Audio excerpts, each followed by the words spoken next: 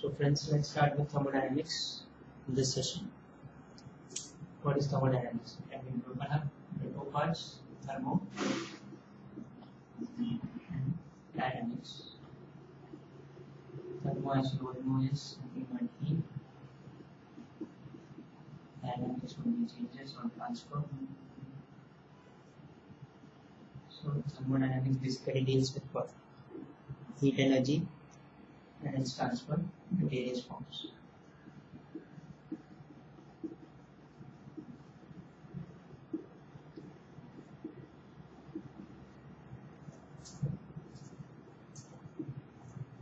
What else? Why do we study thermodynamics? Basically, gives you a direction in which the change would happen for a given process. So, suggests or gives the direction. Sets the limit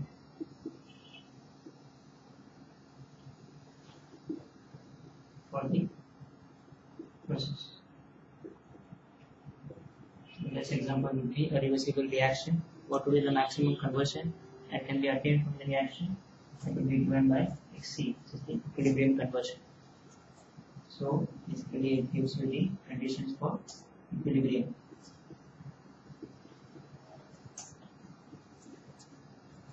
What else? It doesn't take into account rate or the time factor. So how it differentiates itself from kinetics? Kinetics is taking into consideration the rate or the time factor. This is devoid of that.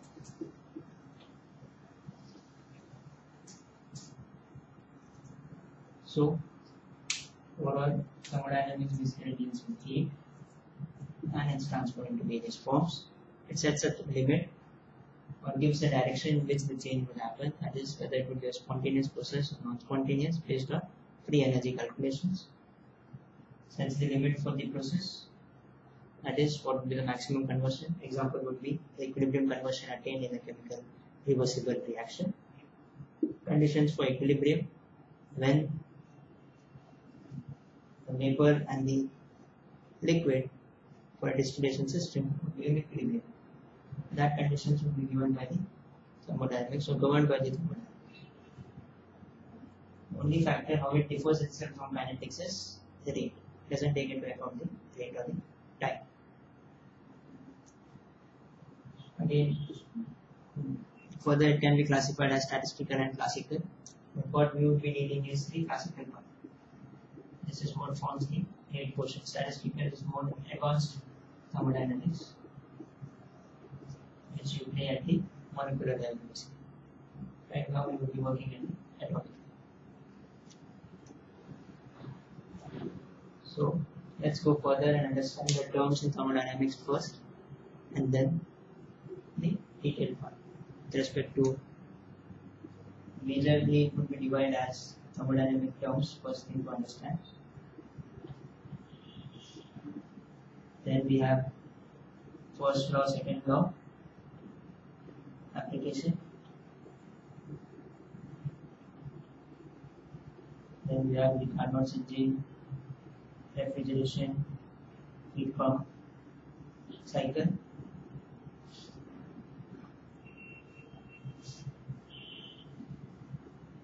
Then what we have is thermodynamic properties or the functions, basic properties, basic equations, then detailed study of Gibbs energy and its generating function.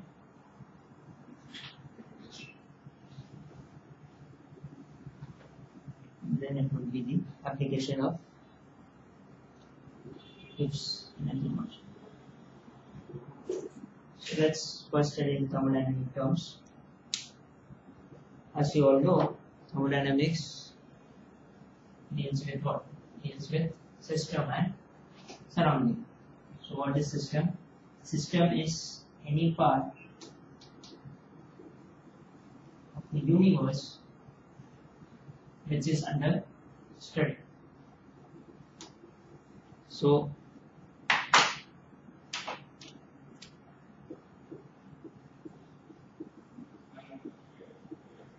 System forms the part of the universe which is under study. So if you have a distillation column, streams are coming in, have your condenser, reflux. So then distillation column would be a system, and surrounding would be anything outside the control volume of the distillation column. So you have system, surrounding, together would be universe. Boundary separating system and surrounding. The line of demarcation which separates the system and the surrounding is the boundary. And then what you have? Types of system: open, closed, and isolated. Open system is those systems which exchanges both matter as well as energy with the surrounding. Closed system exchanges only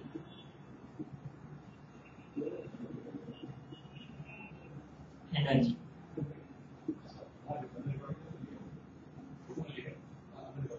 Isolated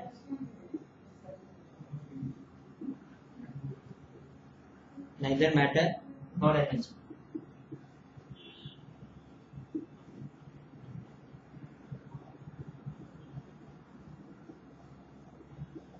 So what would be the examples? Water kept in a flask and is being heated. That would be open system. Water kept in a closed flask and heated. That would be a closed system. Water kept in an insulated flask. That would be a isolated. This is classification of systems. Then you have thermodynamic properties. So any system if you want to characterize, you need some properties. So thermodynamics, what we consider is pressure, temperature, entropy, volume, etc.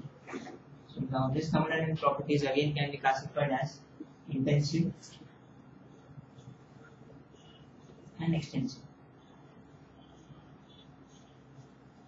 Intensive properties are those which do not depend on the mass or the size of the system. Whereas extensive depend on mass and size of the system. Example would be for intensive, density. For extensive, volume. Other examples: temperature comes under intensive, pressure,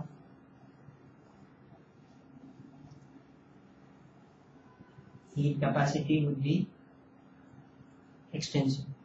Specific heat capacity would be intensive.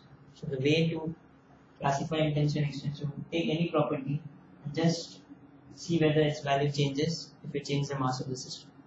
Volume of 1 kg of water and volume of 10 kg of water. Would it be same? No. It would be.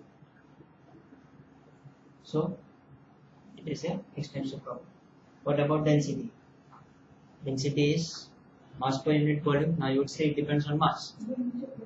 But density of 1 kg of water and 100 kg of water would remain the same. That's mass per unit volume. Then temperature. In temperature, for a bowl which is exposed to the surrounding, whether it's a smaller bowl or a bigger bowl, temperature would remain the same. What about pressure? Now pressure is a little bit tricky. To increase the moles, what would happen? We have increased N. Let's assume an ideal gas PV is equal to nRT. We are increasing the moles of gas present. What would happen to the volume? Volume would also increase. You know, 1 mole of gas at NTP occupies 22.4 liters. If we increase the moles at the same temperature and pressure conditions, volume is bound to increase.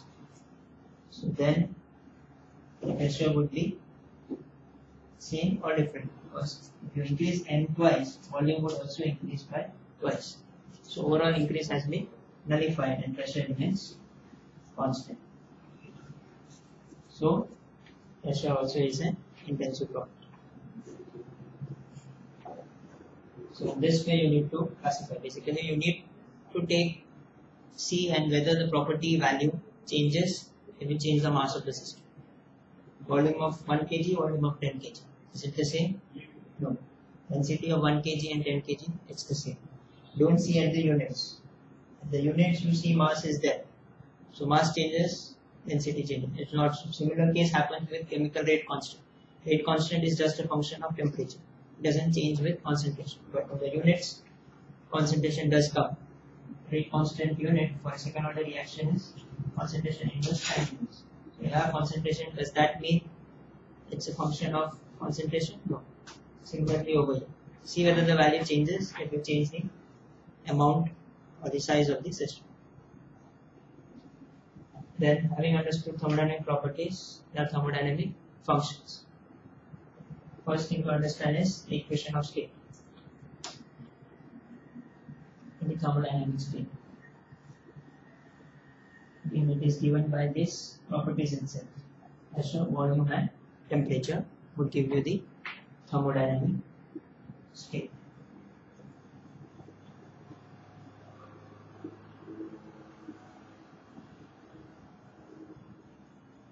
So it's function of pressure, volume, and temperature will be equal to shape.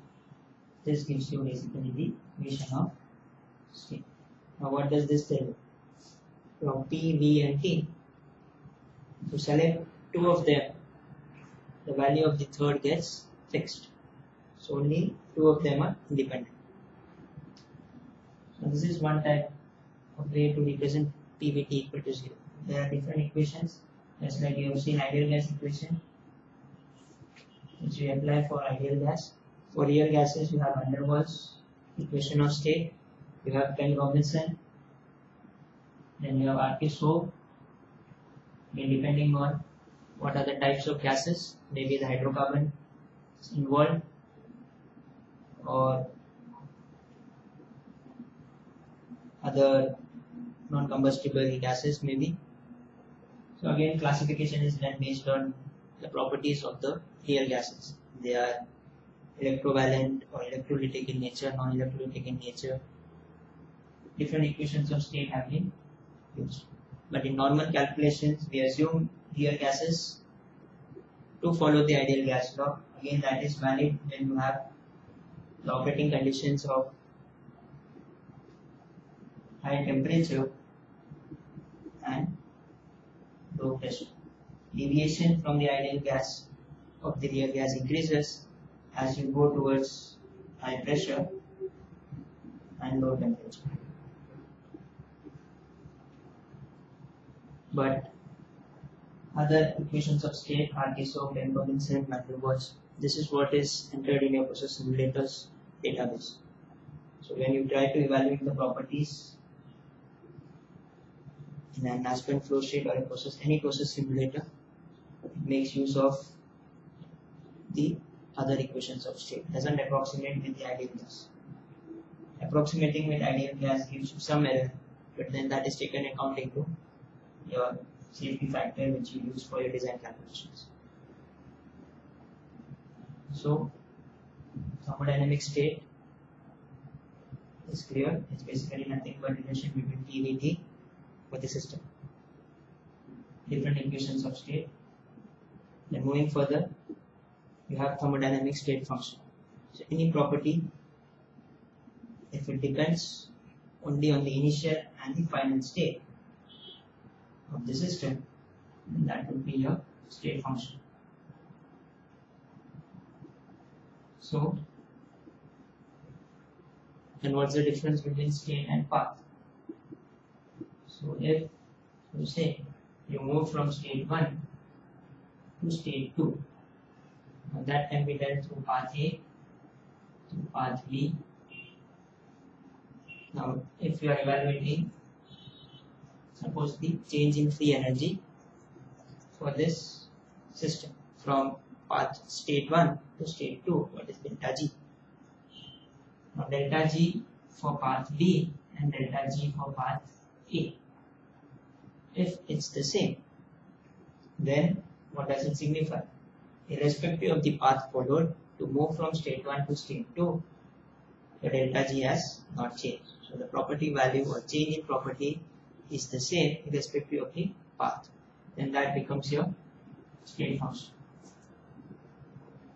Whereas for the path function, the delta of the property or the change in the property to move from state 1 to state 2, if it changes with change in the path followed, then it becomes your path function. So entropy, free energy gives free energy, enthalpy, they come as the state function. Whereas path function, the work done would be different to go from state 1 to state 2 from path A side and that from path B side.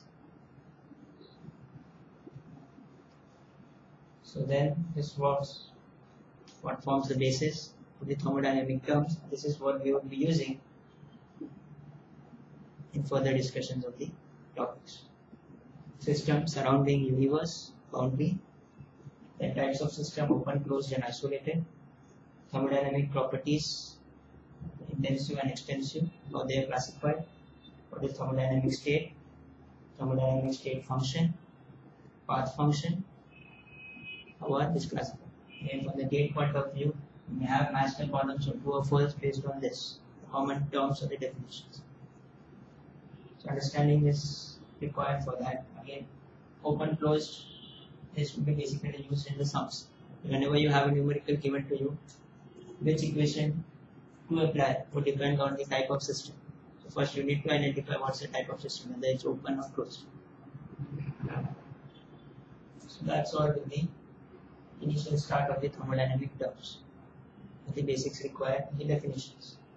Now let's go for the laws of thermodynamics, its application, and then move further into the topics.